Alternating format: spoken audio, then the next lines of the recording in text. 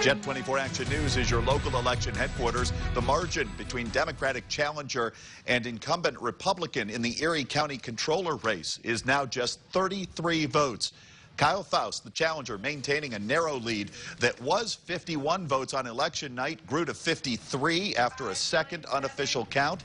According to Erie County Clerk of Elections Doug Smith, the change in vote totals happened after the county discovered the votes from 3 machines in Mill Creek Township's 4th district had not been counted. The inclusion of those machines added 389 votes to the total. In a news release late today, Smith says, quote, "The error discovered for this morning falls right in the lap of the Elections Department." For all of your election coverage, including the latest on the recount, turn to your local election headquarters, YourErie.com.